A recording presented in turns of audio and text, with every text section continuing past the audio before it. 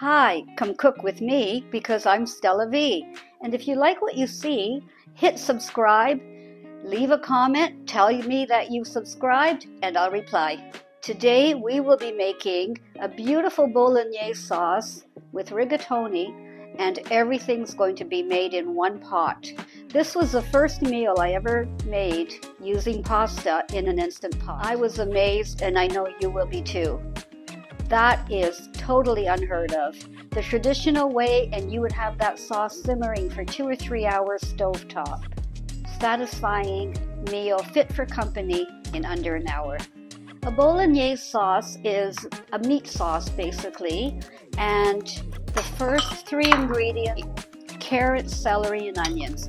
These are the basis for many delicious soups and stews, and it is the beginnings of your Bolognese sauce. The next important component of Bolognese sauce is your meat. Typically, you can use ground veal, ground beef, or any combination of the two. Next, for the sauce: tomato sauce, white wine, and red wine. Always use a good quality wine, something that you enjoy drinking. Also, we have beef stock. Using these simple ingredients, Bolognese sauce, we can do all of the steps needed in a very simple manner.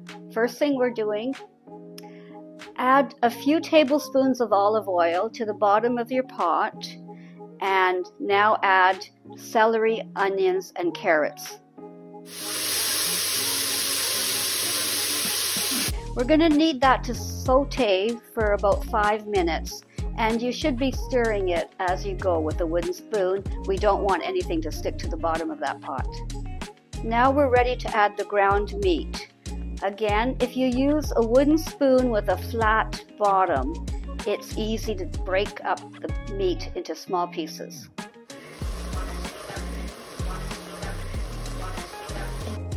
Now it's going to take a few minutes for the meat to brown. Keep stirring it with the wooden spoon because we don't want that to stick. Once the meat is browned, we're ready to add our wine. We're adding a 1/4 cup of white wine, and that will deglaze it. And then we're adding 3/4 cup of red wine. The next step is really important. We're going to let that wine mixture saute for 10 minutes. And that will allow the time we need for the alcohol to dissipate and for the flavors to really meld together in that meat sauce. Now that we've simmered for 10 minutes the meat mixture with the wine, we're ready to add the beef stock. And now that the beef stock is added, we're going to be putting in the rigatoni.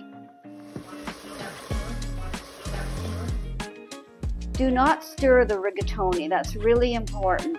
You're just simply putting them into the pot and pressing down into the beef stock so that the rigatoni is coated with the stock. The next layer are the tomatoes, and that's always the last layer. Whenever we're dealing with the tomato-based sauce, the tomato goes on top.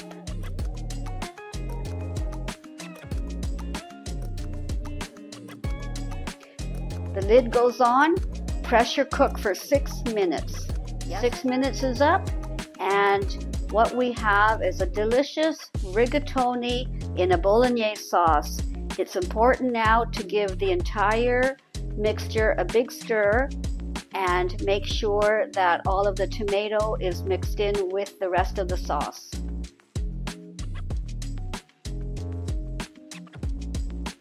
And here we have it, less than an hour, delicious rigatoni with a really tasty Bolognese sauce. And don't forget, hit that subscribe button. Tell me you've subscribed and I'll get back to you. Come cook with me, I'm Stella V.